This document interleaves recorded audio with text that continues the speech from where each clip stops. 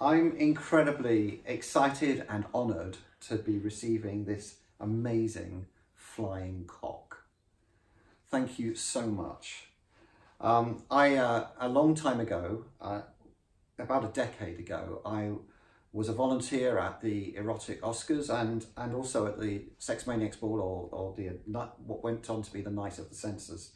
And when I first saw these awards, I knew that this was the recognition, this was the award that I wanted to be looking at from my bookshelves.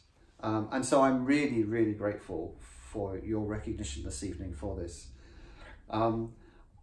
As a so-called famous LGBT person, I've never really been on the lists, and yet I'm aware that Pink Therapy as an organisation, through my work for the last 20 years in particular there, has touched the lives of many thousands of queer people who have found therapists through our online directory.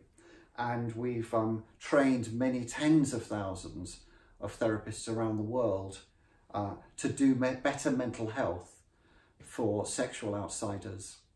And so I'm sorry I can't be with you. I'm away in Warsaw this evening, about to co-facilitate the European Sexual Diversity training with two colleagues, two Polish colleagues there. Otherwise, I would have enjoyed very much being with you and accepting this in person. Thank you all so much, and thank you to the judges for giving me this Lifetime Achievement Award. Great.